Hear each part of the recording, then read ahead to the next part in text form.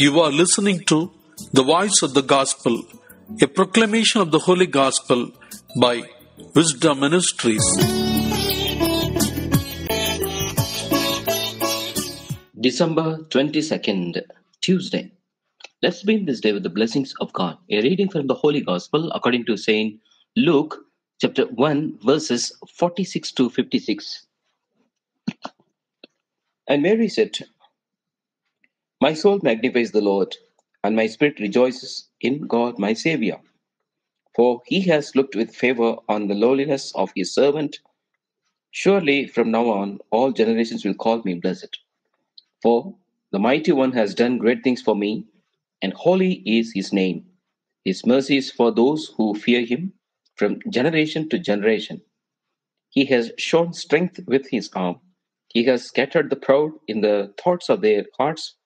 He has brought down the powerful from their thrones and lifted up the lowly. He has filled the hungry with good things and sent the rich away empty. He has helped his servant Israel in remembrance of his mercy, according to the promise he made to our ancestors, to Abraham and to his descendants forever." And Mary remained with her about 3 months and then returned to her home. The Gospel of the Lord. Praise you, Lord Jesus Christ.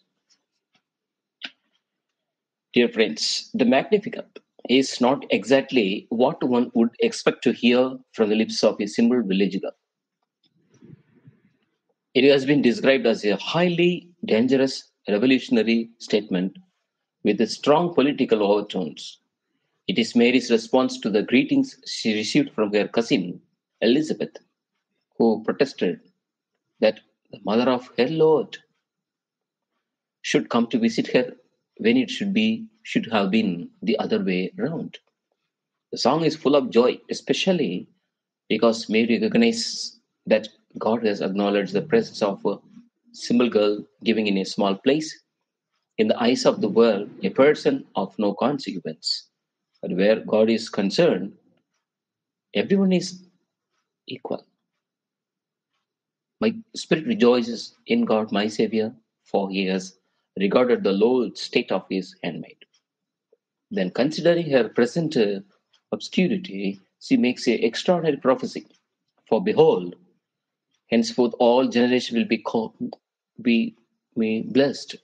For he who is mighty has done great things for me, blessed indeed with the unique grace of being chosen as mother of incarnate God.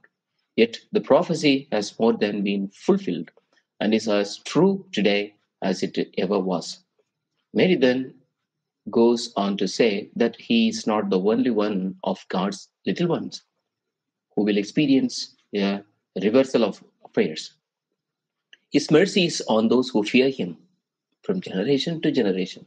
He has shown strength with his arm. He has scattered the proud. He has put down the mighty from their thrones, exalted the lowly. He has filled the hungry with good things, and rich he has sent empty.